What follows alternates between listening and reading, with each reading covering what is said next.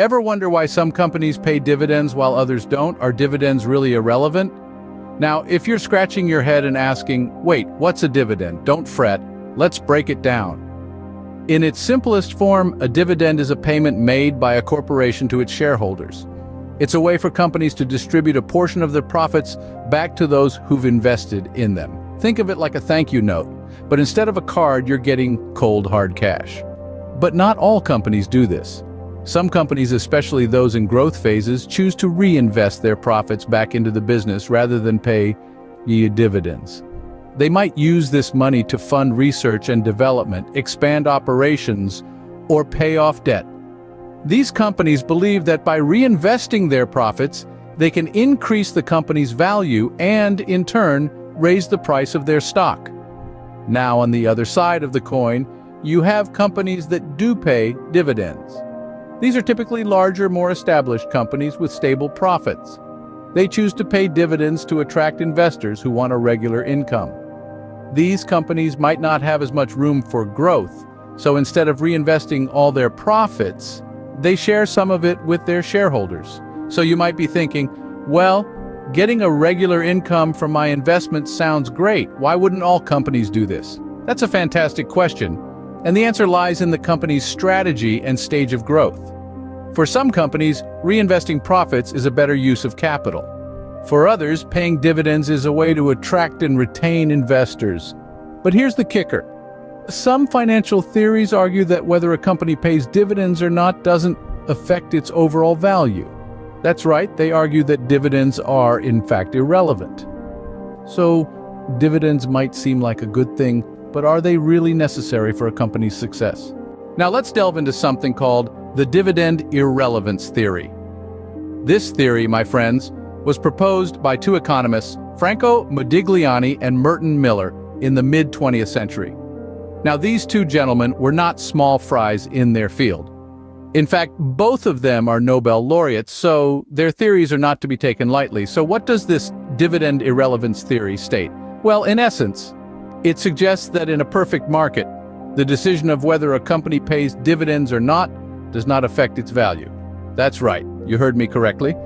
According to this theory, dividends are as irrelevant as the color of the CEO's tie. Now, let's break this down a bit. Imagine a company, let's call it Company X. According to Miller and Modigliani, it doesn't matter if Company X pays out dividends or not. If it does pay dividends, the value of the company decreases by the amount of the dividends paid. However, the shareholders are compensated by the dividends they receive. On the other hand, if Company X doesn't pay dividends, the value of the company doesn't decrease, but the shareholders don't receive any dividends. So in both scenarios, the total value, that is the value of the company, plus the value to the shareholders, remains constant. Miller and Modigliani argue that investors are indifferent between dividends and capital gains.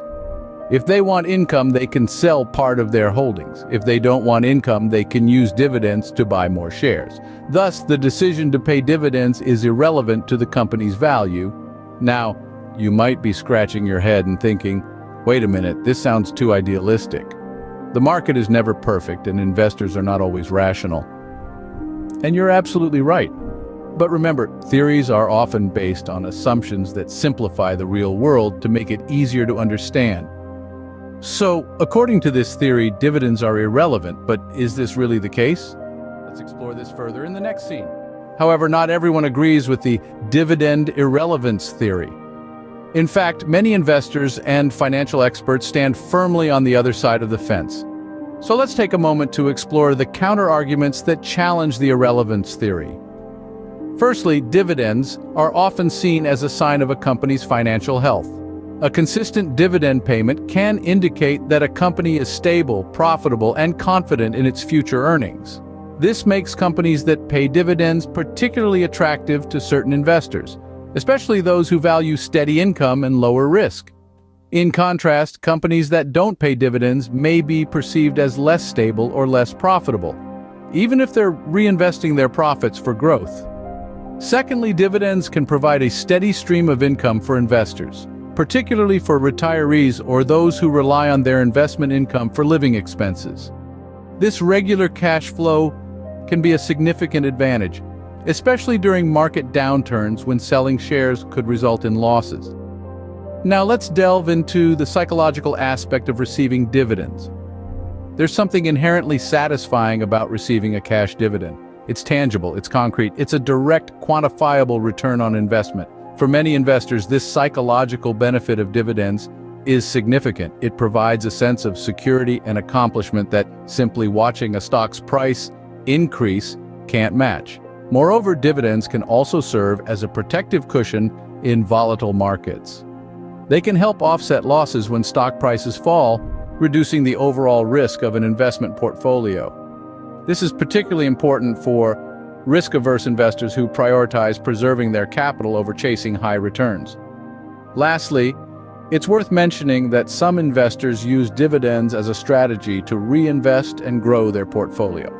They use their dividends to buy more shares, benefiting from the power of compounding over time. So there's certainly a case to be made for the relevance of dividends. But what's the final verdict? Let's step away from the theories and look at the real world. Are dividends irrelevant in practice?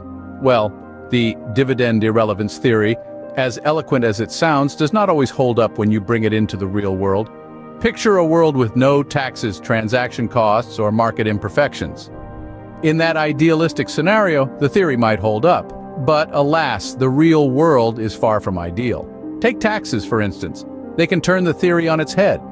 In many countries, dividends are taxed at a higher rate than capital gains. So if you're an investor looking to maximize your post-tax returns, you might prefer a company that reinvests its profits rather than paying them out as dividends. Suddenly, dividends aren't so irrelevant after all, are they? Then there are market imperfections. The stock market isn't always rational or efficient. Sometimes investors might interpret a company's decision to pay dividends as a positive signal about its financial health. This could drive up the company's stock price, providing an additional return to shareholders. In such cases, dividends can play a role in investors' decision-making process. Moreover, dividends can serve as a check on management's power. By paying out profits as dividends, a company can prevent its management from investing in risky or unnecessary projects. This can be particularly relevant for investors who are skeptical about the ability of management to use retained earnings effectively. Furthermore, dividends can provide a steady income stream for investors, particularly those in retirement who rely on their investments for living expenses. For these investors, dividends are not just relevant, they are essential. So, while the dividend irrelevance theory provides an interesting intellectual exercise, it tends to gloss over many of the complexities of the real world. Taxes, market imperfections, signaling, management checks, and the need for income all play a role in making dividends far from irrelevant. Clearly, in the real world, dividends aren't as irrelevant as the theory suggests. So, what's the conclusion? Are dividends irrelevant? Let's take a moment to reflect on the arguments we've explored. On one hand, we have the irrelevance theory, which posits that dividends are, well, irrelevant.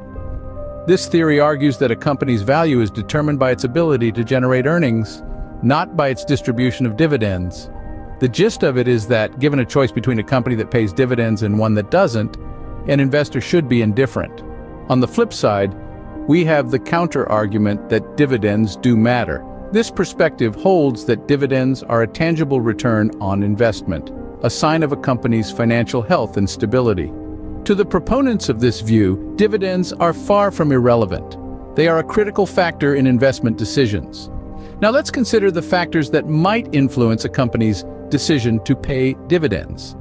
A company might choose to reinvest its earnings back into the business for growth, rather than distributing them as dividends. Factors such as the company's profitability, its investment opportunities, and the market conditions can all influence this decision. But let's not forget about tax considerations. In some jurisdictions, dividends are taxed at a higher rate than capital gains, which could make a difference to investors' net return. And then there's the psychological aspect. Some investors perceive dividends as a sign of a company's strength and stability, even if this isn't necessarily always the case. So, while dividends might be irrelevant in a perfect market, in the real world, they can play a significant role. But remember, whether dividends matter to you as an investor largely depends on your investment goals and strategies. Are you seeking regular income, or are you more focused on long-term growth? Your answer to this question will likely determine your stance on the relevance or irrelevance of dividends.